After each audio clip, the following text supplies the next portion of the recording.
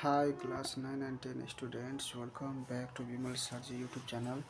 This is question number 6, exercise 5.2 matrix Vedanta Excel in Mathematics class 9.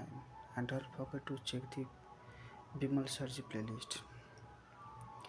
है यो राति धेरै राति छ, सुत्ने बेला भयो, घुम्दैन, अलि बिस्तारै बोल्नुपर्छ। धेरैले कमेन्ट गर्नुहुन्छ कि सर अडियो लो छ, तपाईहरुले हैन इयरफोन लगाएर सुन्नुपर्छ है। किनभने राति हैन छेउछाउका हैन छिमेकीहरूलाई डिस्टर्ब नहोस् है, त्यो कुरालाई ध्यानमा राखेर भिडियो बनाउनु पर्छ ल। इयरफोन लगाएर सुन्नुहुन्छ भने सबै कुरा सुन्नुहुन्छ है, मैले ट्राई गरेको छु ल। Let's begin the solution.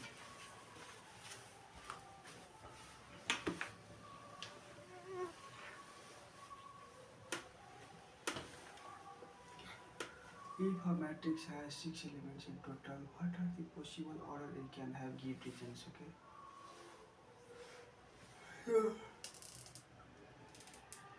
If a matrix has 6 elements in total, okay? So total number of elements in a matrix. So total number of elements in a matrix is equal to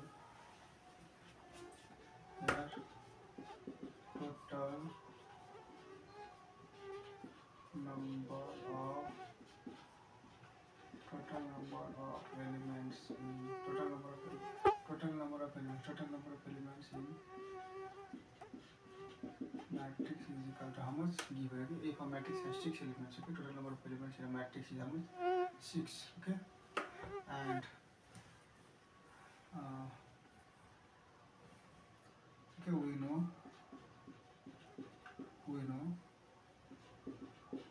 total number of elements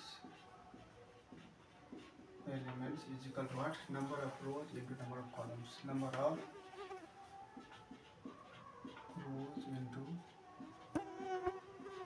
number of columns. Okay, number of rows into number of columns. Number of columns. Okay. Now here total number of elements is how much here? 6. 6, okay, this is 6. So 6 is equal to here number of rows. Okay, number of rows. Yes. So total number is given this 6, so write here 6. And number of rows into number of columns. When we multiply, we must get 6. So what is the alternative? Either 6 into 1 or 1 into 6. Okay, 1 into 6 is equal to 6, 6 into 2 is equal to 6. Other 2 into 3 is equal to 6, and other what? 3 into 2 is equal to 6. Okay. यो बाहेक अरु possible छैन है, possibility छैन कि यहाँ 6 आउन सक्छ। 6 1 1 6 2 3 3 2 है, हैन यस्तो अर्डर हुन सक्छ यसको number of rose into number of कलम। या त 6 वटा रो एउटा कलम है, एउटा कलम 6 वटा, सरी एउटा रो 6 वटा कलम है। तो यो पोसिबल छ, therefore the required, okay. What are the possible order you can have? Therefore the possible order, okay. Therefore the possible order, therefore the possible order it can, therefore the possible order it can have, okay, therefore the possible order it can have are 6 into 1 1 into 6 2 into 3 3 into 2, okay. Let me check the book answer. Book answer के रहेछ हेर्नु पर्छ।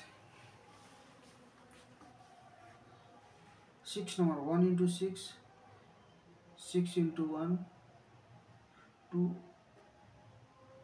1 2 into 3 and 3 into 2 है, त्यही चाहिँ possible outcomes ल। हाम्रो answer ठिकै छ।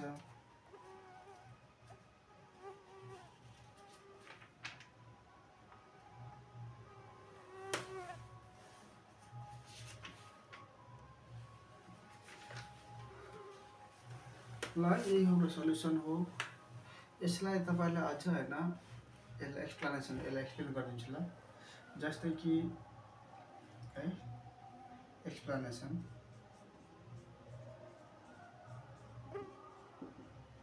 है। यो सल्युसन यति गर्दा पनि हुन्छ है, एक्सप्लेनेसन एक्स्ट्रा कुरा है, एक्स्ट्रा कुरा तपाईँले बुझ्नको लागि यो कसरी हो बुझ्ने हो नि त।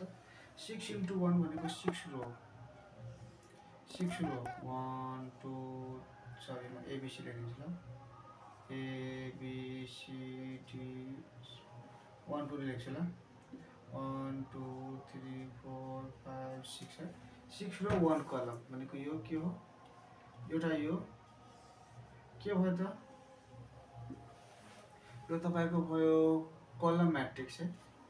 अनि 1 × 6 भनेको 1 × 6 भनेको कतिवटा रो है, 1 भनेको एउटा रो र 6 वटा कलम, यानी कि 1 2 3 4 5 6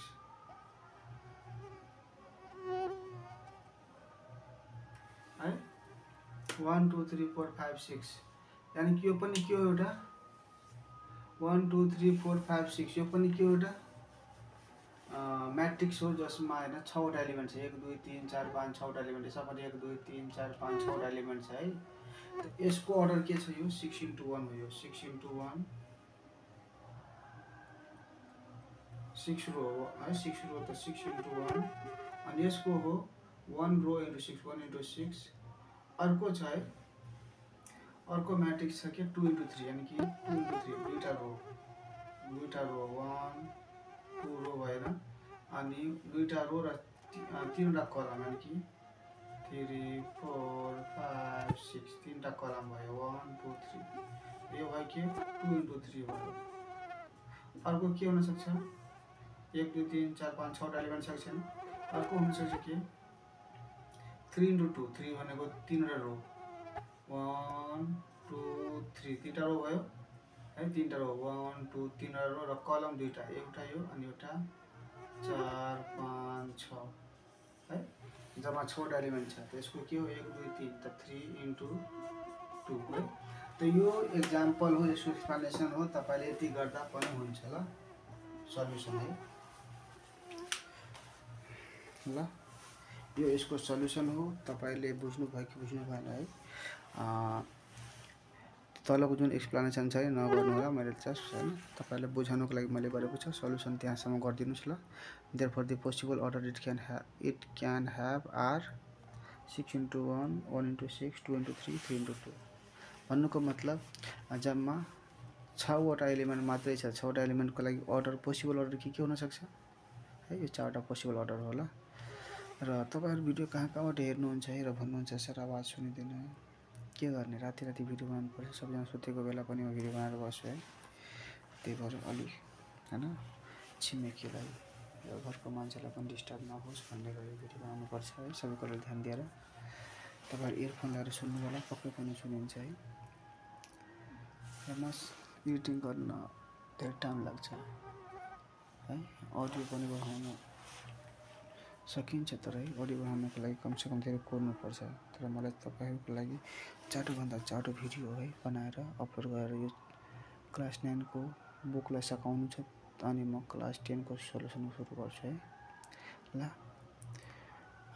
र तपाईहरु भिडियो कहाँबाट हेर्दै हुनुहुन्छ र भिडियो तपाईहरुलाई कस्तो लाग्छ है भन्ने है भनेर भन्नु होला मलाई ल। Okay, C you in the next video. Radhe Radhe, Jay Shri Krishna, bomb bomb Bhole, her her Mahadev.